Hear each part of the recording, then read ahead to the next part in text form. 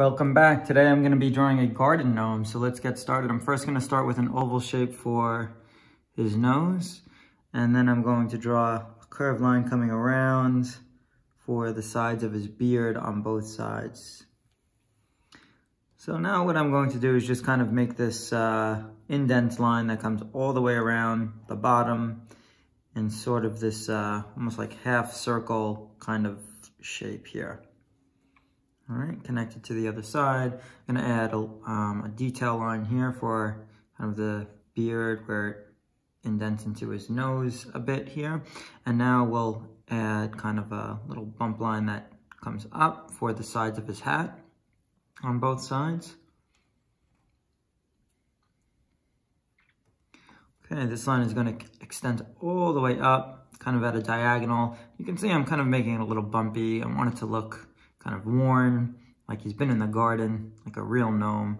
Let's flip this all the way over to this side here. And then let's bring up another line slightly diagonally in, and then we'll leave it overlap. So we'll bring another line out this way here.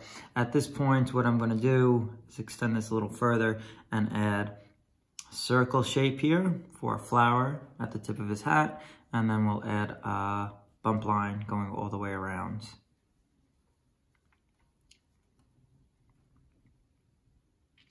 Okay, on this side of his hat, I'm actually going to add a butterfly. So I'm going to add a circular shape on top and extend this kind of out and around for the butterfly's body.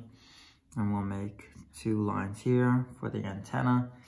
And now a curved line kind of coming all the way back and bringing this down at an angle, kind of bump it in a little and then back in at an angle, in toward the body. And then the bottom wing is more of kind of a rounded shape. And then again, back in toward the body here. We'll add a little piece for the wing right here as well. On the other side, we want to indicate the other wing. So just a line coming up to a point and then curving it back in toward kind of the head shape here. Okay, while we're here, we'll start to indicate some patterns and designs on the butterfly's wings.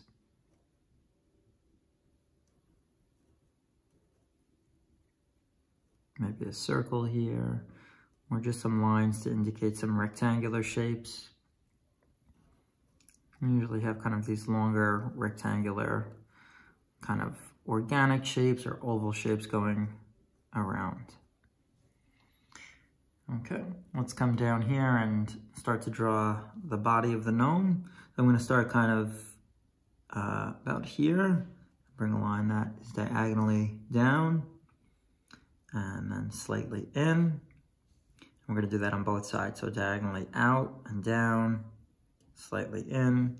We'll round it out on both sides for the top of the shoe. And then bring a line kind of straight across the bottom, leaving an opening in the middle. And I'm just gonna make kind of this curved line that comes up and around, kind of like an arc. And then extend this line all the way across for the other bottom of the boot. All right, in the center here, I'm gonna add a rectangular shape for the center of the belt with another rectangular shape inside. A line coming across for the belt.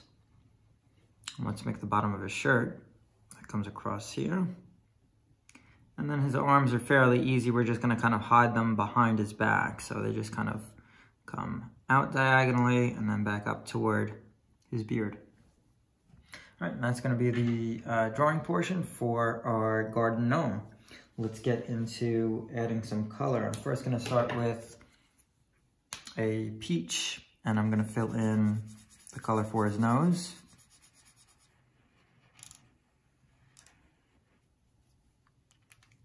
I'm gonna go into a red color and I'm gonna fill in the color for his hat. First gonna outline the hat and then I'll go back and just fill it all in with a broader tip of the marker. The gnome's so funny, his nose kind of just sticks out of the bottom of the hat here. Such a fun character to draw, super simple. But again, so much fun. You can draw him in so many different ways. Give him some friends maybe. So again, a lot of creative stuff to be done with this drawing.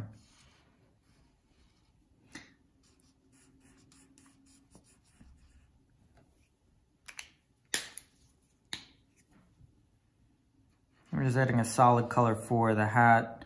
You can also add details on the hat. Just for time's sake here, I just felt to save a little bit of time to add just a solid red color for the whole hat.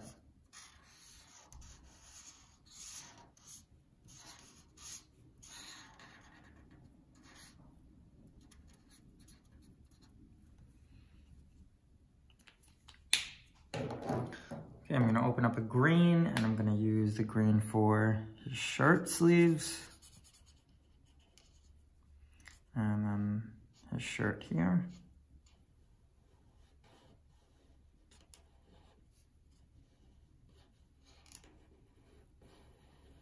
Along the bottom of the shirt, and we'll just fill this space in.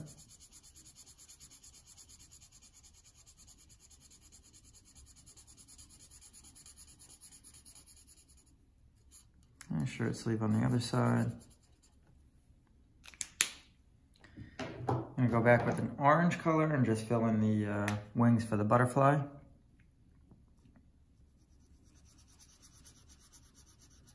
It's like a deeper orange, but kind of like that contrast between the deep orange and the black, and I'm gonna fill that in too. So all these little detail areas I'm just filling in with orange.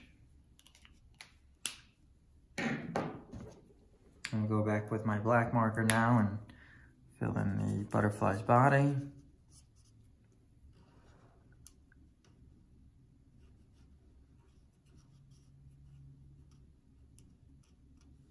And then around the detail areas of color.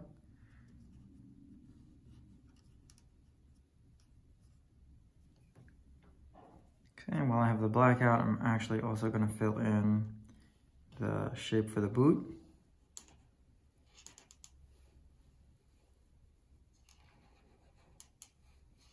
And again, I'm going to keep this pretty simple here. I'm just filling this whole kind of area with black.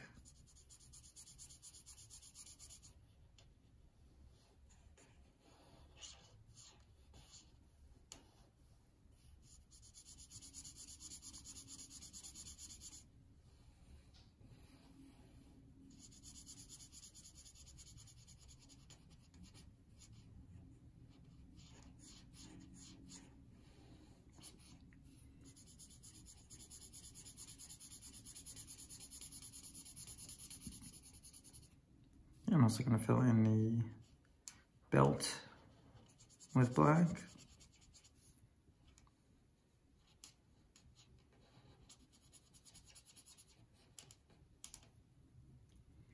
I'll fill in the inside of the belt as well. I'm going to use a yellow now and fill in a couple of things here. The inside of the flower, also the belt buckle.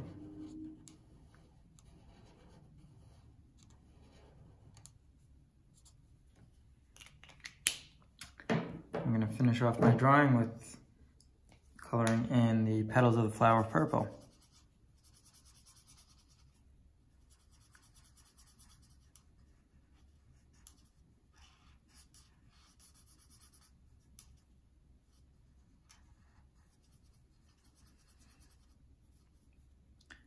And that's going to conclude our drawing for the garden gnome. I hope you guys really enjoyed this one. It's a lot of fun to draw for springtime, and give them a try. Okay, bye.